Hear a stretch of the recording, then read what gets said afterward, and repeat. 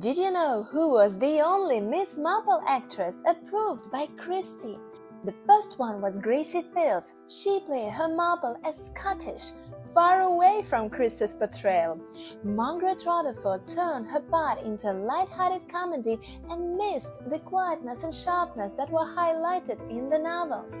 Angela Lansbury played the elderly Miss Marple at only 54.